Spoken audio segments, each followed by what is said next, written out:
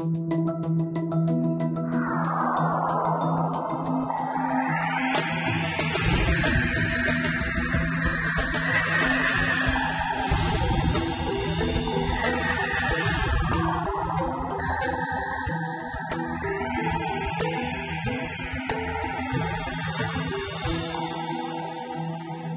program has been produced to show you how to operate offhand grinding machines safely and productively.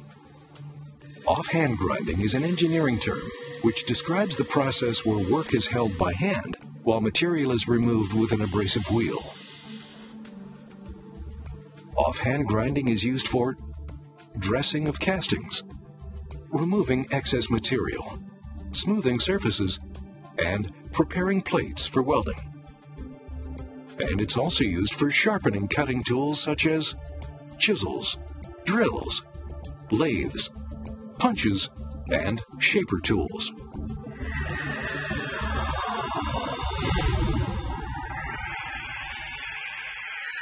The two most common offhand grinding machines are the pedestal grinder and the bench grinder. Both of these machines have similar features. The work rest steadies and guides the work. The work rest is positioned as close as possible to the working face of the abrasive wheel. As wear reduces the wheel diameter, the work rest is adjusted towards the wheel surface.